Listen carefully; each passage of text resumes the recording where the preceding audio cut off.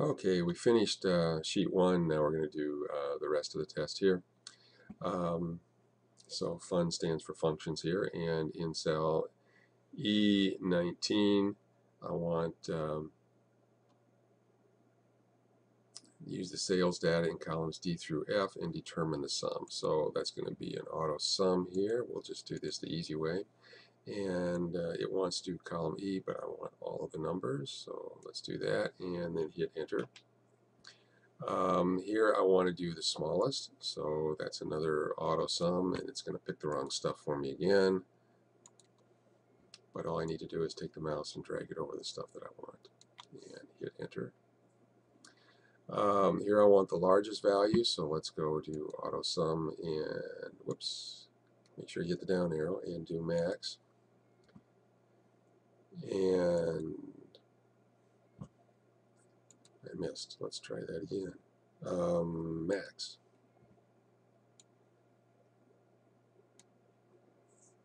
And hit enter.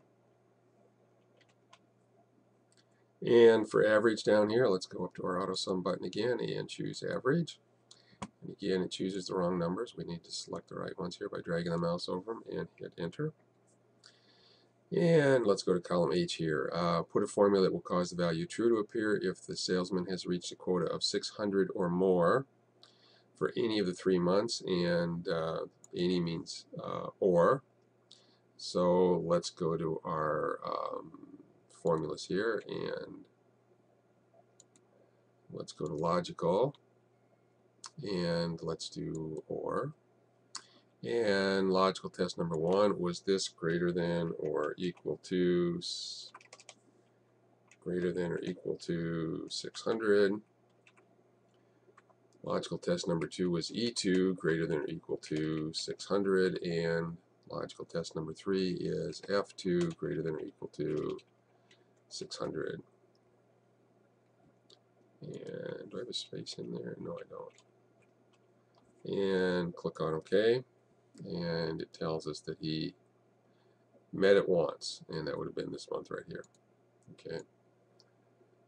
So most of them met it at least once, but it looks like on this row right here, none of those numbers are over 600, and on this row here, none of those numbers are over 600. And then in column I want to know if they reach the quota all 3 months, so that's going to be an and. And let's go here and let's insert an if, and our logical test is going to be D2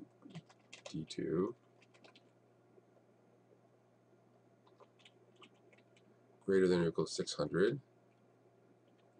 And I do not want an if, I want an and. D2 greater than or equal to 600, E2 greater than or equal to 600, F2 greater than or equal to 600, and if all of those are true, then I'll get the value true. And let's see how many have it for all 3 of them. And it looks like this is the only one right here. Okay, let's do our database stuff. Sort the data in decreasing order by number of shares. If they have the same number of shares, they should be alphabetical by the stock name. So if I'm sorting on 2 things, this is going to be on the data tab.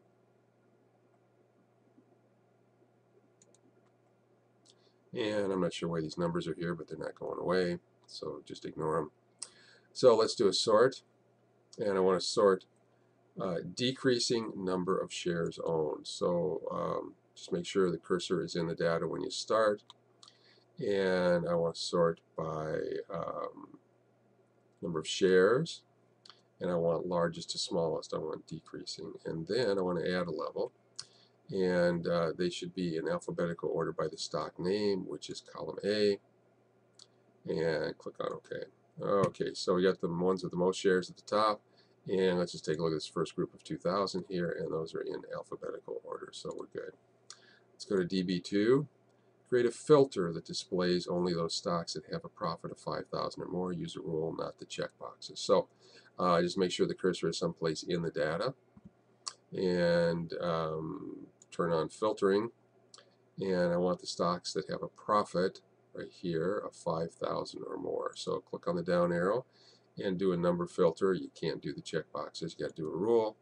And I want greater than or equal to 5,000. Click on OK. And these are the stocks that have a profit of, and there's my profit column right there, of 5,000 or more. Let's go to DB3, and I want to filter that displays all stocks that have the value in a category column that is S or P. So again, make sure the cursor is in the data before you turn filtering on.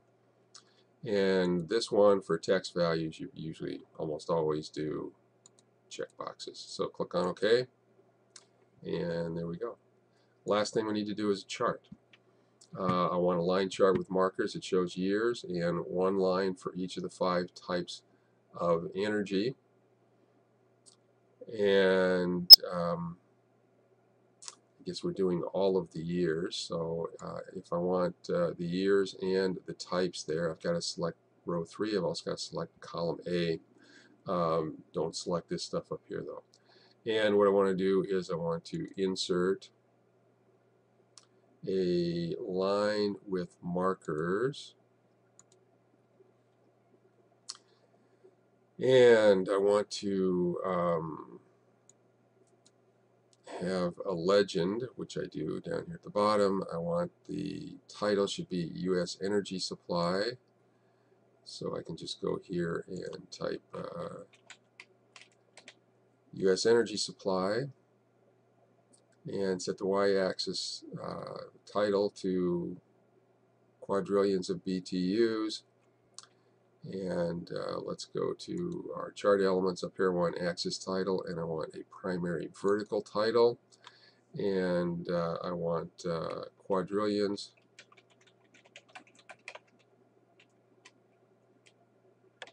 of BTUs. Just type it up here on the formula bar and hit enter. It's already rotated. Make the chart title 20 points, and go to our home tab for that. And right now it's 16. We will make it 20. Make the text on the horizontal, vertical axis, and legend 14 points. So this should be 14. This isn't going to look very good on a small chart. When I move it to another page, it will. And I'm just going to wait until the end to do that, because then I don't have to flip back and forth between the instructions and the chart. So rotate the numbers on the horizontal axis 45 degrees, either left or right. So let's right click on that and choose Format. And over here on the right, let's check our numbers here, and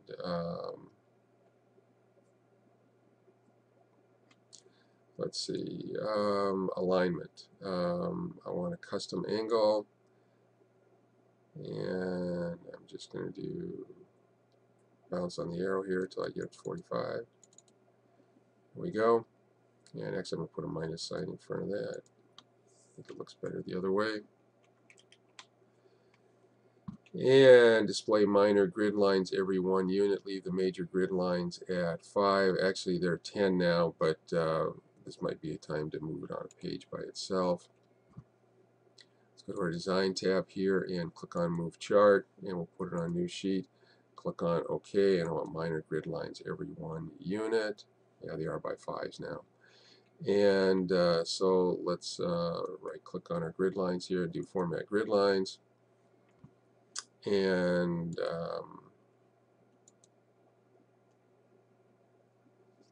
actually that is not on Format Grid Lines, that is on the numbers here. So right click on the numbers and do Format Axis, and what I want is on my axis options, I want my minor unit to be 1.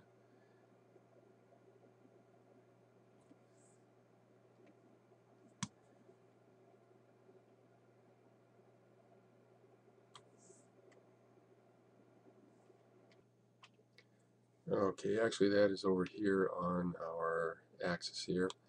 Right click on one of the numbers and choose Add Minor Grid Lines, and this may not show up on the video because they're pretty faint, but there are minor grid lines here.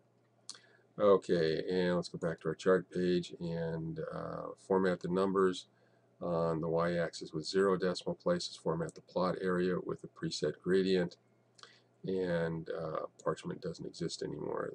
That should not be there.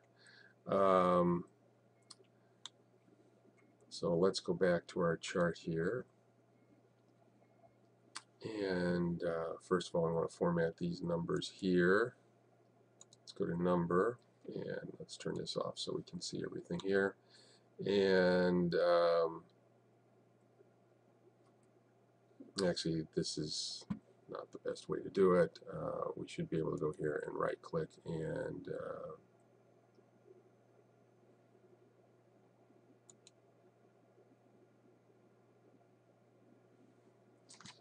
let's see, format code. Well,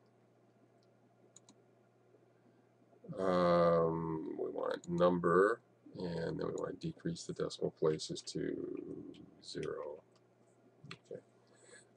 And this one here, I'm guessing probably should have been 14 points as well. I missed that one.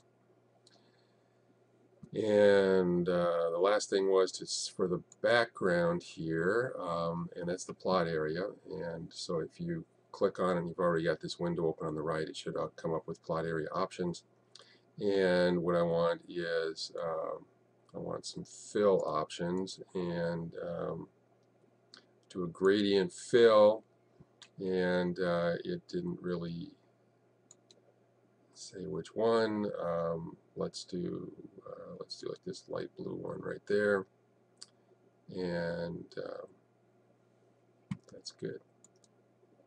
And that takes care of everything for our chart, and that's the end of the practice test.